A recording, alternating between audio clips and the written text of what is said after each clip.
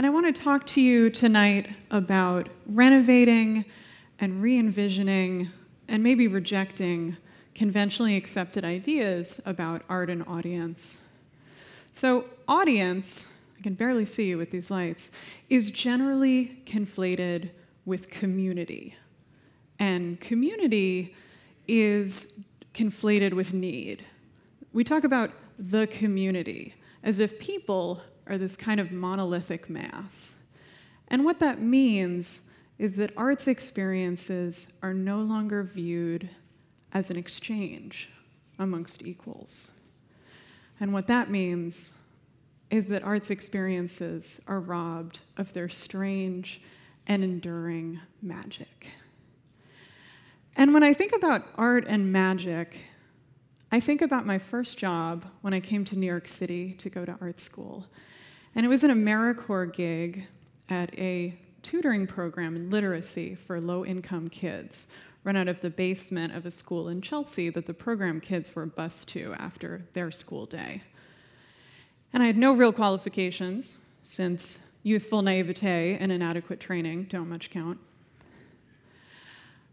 And there was this little boy who, whenever he was feeling anxious, sad, uncomfortable, or bored, he would very slowly and dramatically state, to no one in particular,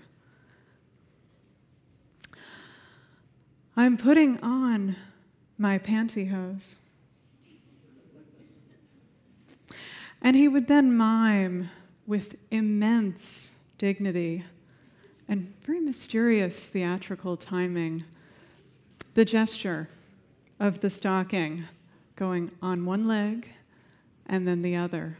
And then the little shimmy, ladies, you know, to get the nylon over the hips. Do I need to explain the extreme virtuosity of these gestures when the body in use has a stout second grader's legs? This high. There must have been a muse, a model who he had studied very carefully to replicate the drama of this moment. Now, the putting on of the pantyhose could go on for as long as he felt the need. He could really take his time with the little gestures of straightening the stretchy fabric, which was invisible and not real. But he made you see it. Now, one of my fellow AmeriCorps employees, who was an older man, would snarl at him to stop being a, you know. It was awful. But the little boy, apparently accustomed to the rote cruelty of adults, would carry on. And as long as I worked there, I would see him pause, say the words, and begin to put on his pantyhose whenever he felt the need, in the middle of whatever else might be going on. Why am I telling you this? Because this, for me, remains the finest act of performative intervention art I have ever witnessed. It was a protest hurled down against muteness and dullness and invisibility and monotony, against cheap, high-calorie, low-nutrition snack, against basements and waiting in line and exhaust fumes.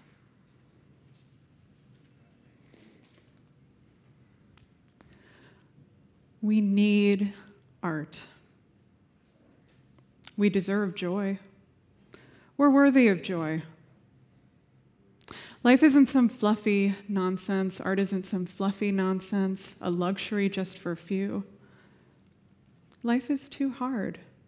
We can't survive without the large or sprawl expressiveness of color, texture, symbol, half-remembered song lyrics sung loudly and badly along with the car radio so you won't crash the car after a long shift of work. We need art and magic.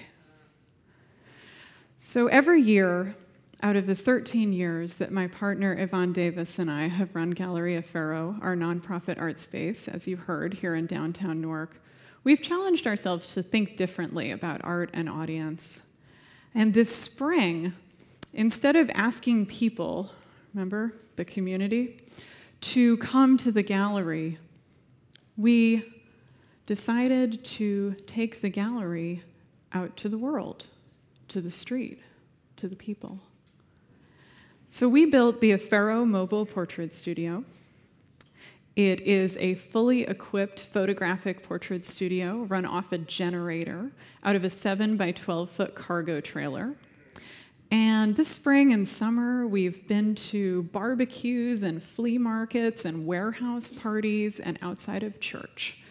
And initially, our goal was to photograph 350 Newarkers for Newark's 350th anniversary. But by early August, we'd photographed 1,000 people, and we realized we didn't really want to stop, and it seemed that the public didn't want us to either. Now, my partner and I both studied photography. I love photography, but with any long-time love, photography is rife with ghosts and very troubling power dynamics, especially the classic photographic documentary tradition. So we had to set a couple project parameters as follows. The first, we have to be invited to go to someplace with the mobile portrait studio. So this means that a conventional project timeline has to be completely abandoned. We often don't know where we're going next. But one invitation leads to another, and we get drawn along into different communities. And that's such an honor. Next, everyone that we photograph owns their image. It belongs to them.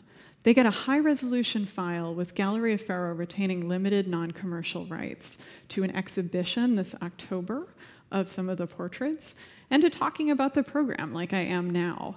But the person who's photographed can do whatever they want with their image. They can use it as a commercial headshot. They can print it and give it to their mom. They can make art out of it. They can hang it on a wall. And lastly, this one's really important, the difference between looking at someone and seeing them. Looking at someone with a camera is not the same as seeing them.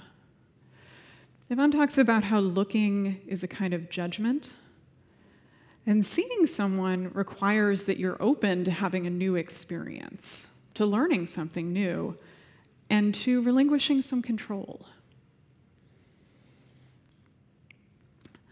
So every person who's photographed has a singular private experience with their photographer, and some really interesting things happen.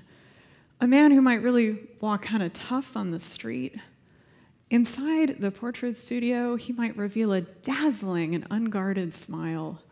A little girl might seem to look off agelessly to some future that's so far away, most of us in this audience will not even live to see it. So, speaking about the future, we envisioned this project as a kind of useful visual civic archive, a kind of open time capsule where anyone can access it as desired a week from now, a year from now, 10 years from now, 50 years from now. So I'm going to put a whole bunch of words together. Ready? So a useful, visual, shared, open, public civic archive. And that project is one of many that we've done at Gallery Aferro that comes out of relinquishing and sharing control, collaborating with and in community, and understanding one's own value, what one has to give, by understanding and appreciating the value of others, what they bring. So as it turns out, in surrender, there is freedom. And in resistance, whether it be to the cruelty of adults when you're small and a little different, or to conventionally accepted ideas about art and audience, there is freedom. And that is where I find my joy.